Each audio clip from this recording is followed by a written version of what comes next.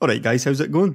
It's been a little while since my last video. I've been working outside of the channel and I've also been working on a video that is clearly going to take a very long time to get complete. So I thought, in the meantime, I better get something out. And I noticed that there's been a real lack of news on Ryzen over the past couple of weeks. So what I'm going to do in this video is just recap what we know, maybe go over one or two little things that you weren't aware of, and I will also throw in a little bit of speculation on one or two Ryzen points. The big Ryzen reveal came last month when the French magazine Canard PC Hardware benchmarked a Ryzen engineering sample. Now, up until this point, all we had was AMD's own benchmarks, so in a way, this is the first independent benchmark of the Ryzen CPU.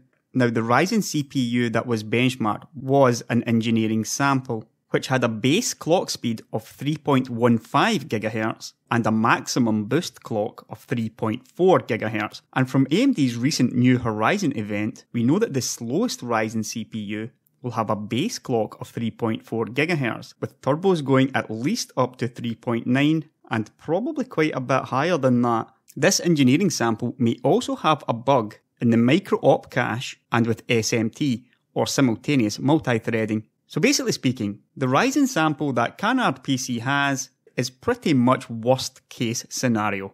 So keeping that in mind, let's take a look at the benchmarks. So the first set of benchmarks was a bunch of highly threaded applications. So that's stuff like encoding in Handbrake, W Prime, which searches for prime numbers, and of course stuff like Blender, which we've seen before. So a bunch of highly threaded apps, which will of course perform much better on high core count CPUs. And right at the top we can see the Core i7 6900K, which of course has 8 cores and 16 threads.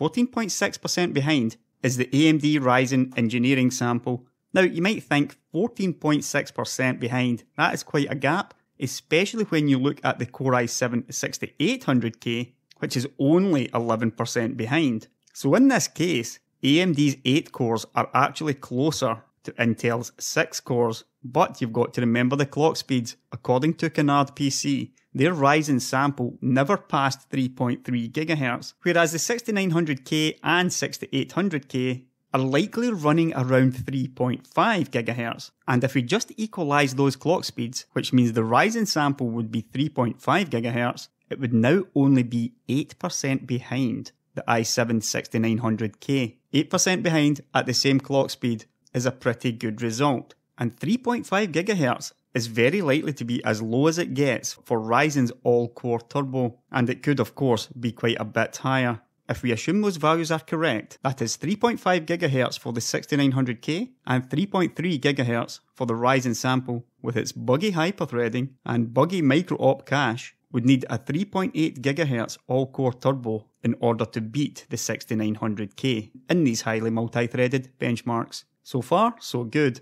We all expect Ryzen to be a monster at multi-threaded benchmarks, so no surprise there. But what about when it comes to gaming? Now recently, AMD's gaming performance has been a real Achilles heel. The FX CPUs are simply no good at it, and even the 8-core Bulldozer CPUs frequently lose out to Intel's 4-thread i3s. But we finally got a bunch of gaming benchmarks. The author of the article at Canard PC said that very few of the games used more than 4 cores. And this is quite evident as the 6700K is 10% ahead of the 6900K. They also mentioned that the games were sensitive to frequency, which is actually pretty unusual when it comes to gaming. So at first glance, these results do not look very good. The Ryzen sample comes in behind the i5 6600K, just by a couple of percent. But obviously that doesn't look all that impressive. But the thing here is, the 6600K is likely running between 10 and 15% higher clock speed. And based on these results, you would expect a true Ryzen CPU to beat the 6600K. It doesn't look very good against the 6700K, which is 21.5% faster. However, on average, it does have 25% higher clock speed. It is very difficult to figure out what is going on with these benchmarks. For example, the 6700K is 8% ahead of the 4790K, which should have a slightly higher turbo. Now obviously the Skylake CPU has higher IPC and probably faster memory as well, and that is likely why it has an 8% lead. Looking down the bottom at the FX 8370 and the A12-9800, you might have expected a bigger gap between those two CPUs. Even though the 9800 is a bit more modern and has higher IPC compared to the FX, that rather small gap, given that it only has half the cores and should be running at lower clock speeds, that very small gap doesn't make an awful lot of sense. Again, I'm wondering here if this is about memory speed and if these games really stress the memory as well. A lot of people are going to look at this and think this is terrible, but this is nowhere near what I expect to see from Ryzen in gaming. And in fact, I believe that Ryzen will be as good as the 6900K at least. And one reason why I believe this is, going back to the New Horizon event, AMD's James Pryor said this. Yeah, absolutely. So side by side, head to head, we've got our Ryzen 8-core 16-thread processor, 3.4 gigahertz with an NVIDIA Titan X Pascal graphics card, running 4K, ultra in-game settings, so the highest of the high quality. Everything maxed out. Maxed out as much as we can. Yes. Side by side with an Intel Core i7 6900K retail configuration with that same Titan X graphics card. The same graphics card, different processors, 4K resolution Battlefield. Yep. Should we head into let's check it out here and check it out? You should see as we go through the different parts of the demo that as the big explosions happen, as the intensity increases, that we're running the same frame rates, if not a little bit better, on the Ryzen system, depending on where you are in the game.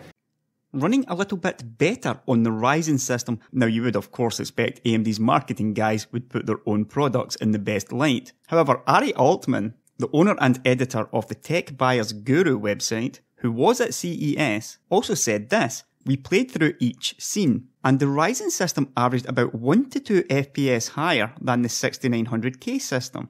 We are talking about besting an ultra high-end Intel chip in a game that is very core sensitive. Now this is actually quite important because 1 to 2 frames per second obviously doesn't seem like a lot, but when you're running at 4K, even with a Titan X, and that's actually an interesting point, AMD demoed this with a Titan X instead of Vega, so have a think about that one. But getting back to Ryzen, a couple of FPS at 4K resolution, where the graphics card should be the limiting factor, and yet the Ryzen CPU is still able to push it just that little bit further. This could mean something. I've had a think about this, and it could be down to AMD's smart prefetch and neural net prediction, where basically speaking, the CPU is learning to anticipate future decisions based on what has gone before. This could potentially contribute 1 or 2 frames per second, even as far as 4K resolution. Right, so last up is the power usage. And even though I just said that gaming was AMD's Achilles heel, power usage has obviously been a big problem recently as well. When you consider Bulldozer, in fact, it's more like a body rather than an Achilles heel. And here you can see what I mean, with the FX 8370 taking a dubious pride of place at the top of this chart. What is really interesting, of course, is the Ryzen sample comes in just below the i7 6900K by 3 watts. So AMD has achieved all this while maintaining similar power consumption to Intel. Given that Intel's 14nm process is supposedly superior, this points to some really innovative and very impressive architectural advances by AMD. The process point is a good one though, because it's all well and good having the CPU performance, but in the past, it's safe to say that GlobalFoundries hasn't always performed as well as they could do. So for some people, the worry is that AMD simply might not be able to manufacture enough of these CPUs to go around. But this time, with GlobalFoundries' 14nm process, I have no such worries. All of AMD's 14nm PC products are being manufactured at GlobalFoundries Fab 8. It is a massive, highly advanced complex capable of producing around 60,000 wafers per month once fully ramped. GlobalFoundries has been in mass production of 14nm for around a year, and over time the process improves and yields improve. A recent article at the EE Times India, back in September last year, where they talked about GlobalFoundries 7nm, also had a very interesting snippet of information on GlobalFoundries' current 14nm process. Now what they're talking about here is defect densities. In this case, below 0.8 parts per million. Now, we can see here what I talked about. This is a time scale. So on the left, you could be talking maybe 2 years ago. And over time, the defect densities just continue to drop. Until now, this was the initial 14nm, the LPE process. The process that AMD is using is called 14LPP. So probably around about this time last year, you're looking at a defect density of 0.3 per square centimetre. Over the year, the defect density drops down to below 0.1. I'll just show you what this actually means for yield, and I will leave a link to this in the description below. This is one of the die yield calculators that I use. Now you've got die width and die height. For the example of Ryzen, I'm going to assume around 200 square millimeters, based on the single die shot that we have seen. Most people reckon around 160 to 200 square millimeters in size. So I'm going to go with the worst case here of 200 square millimeters. Even though the die is clearly rectangular, for the purpose of this, I'm just going to go with a square. So all you have to do is 200 and take the square root of that, which means that each side would be 14.14, round up to 14.15 millimeters. Now we're just going to leave the scribe as it is. Now the wafer diameter. These 200mm wafers are the old smaller wafers. Almost all of the cutting edge manufacturing is done on 300mm wafers today. We're going to leave the edge loss as well. And at this part is where we put in the defect density. So we're going to go with 0.3, which would be back here. Click on calculate. And that would be 56.5% yield. So for every wafer of Zen, there would be 279 die candidates, but only 158 would be good. For a die of this size, that is not great. But if we now go back and say, well, let's not even go with 0.8 parts per million. Let's just go with half of this 0.3. So 0.15, click on calculate, and we are now up to 208 good die per wafer. Now, I feel that this is being pretty conservative, because this is actually around half of what GlobalFoundries is claiming today. So with the biggest likely die size of 200 square millimeters, and with a yield of only around 75%, there should be 208 good dies, good Ryzen CPUs on each wafer.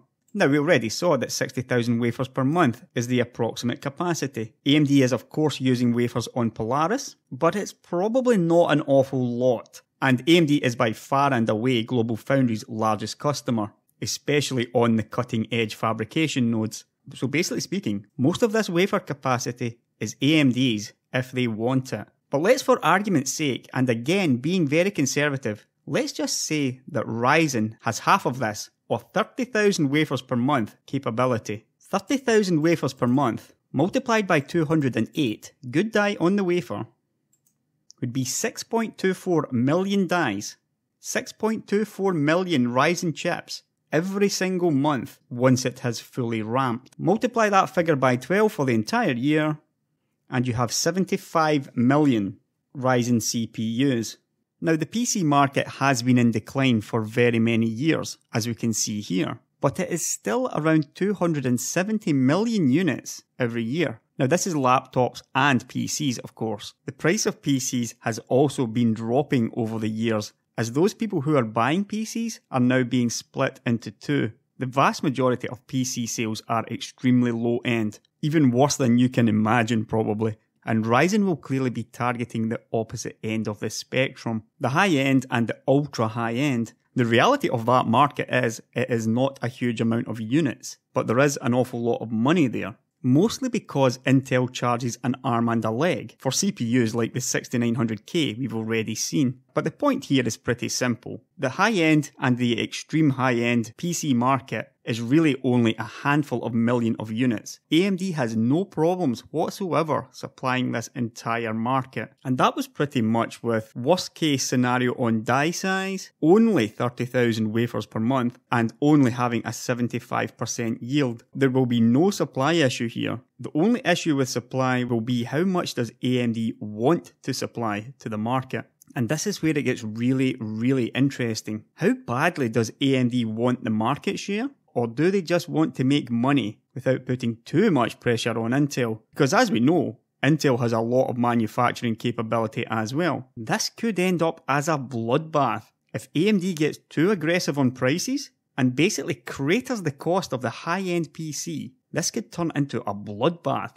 My suspicion is that both companies would rather avoid that. In the past, Intel used its superior performance to keep AMD down. So even when AMD had decent parts, Intel could always charge just that little bit more for something a little bit faster, and it really pushed the price of AMD's CPUs down.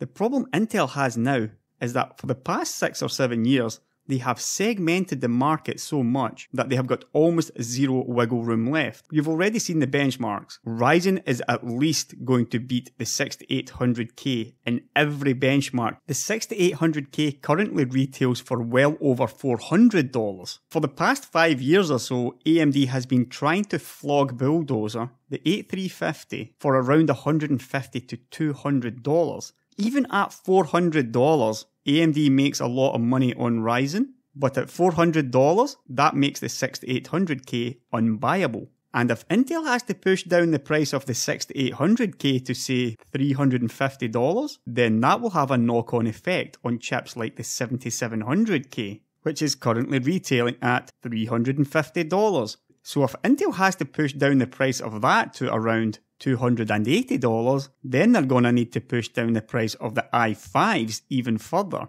People think that Intel are in a strong position here, but they're not, because Ryzen is clearly faster than the 6800K. And not only that, but I expect there to be 2 Ryzen CPUs capable of beating the 6800K. So one can be highly priced, and the other not quite so highly priced. But it doesn't end there. If you just look at the i5 7600K, 4 cores, no hyperthreading. I cannot imagine any scenario where Ryzen with 4 cores and hyperthreading loses to that i5 CPU.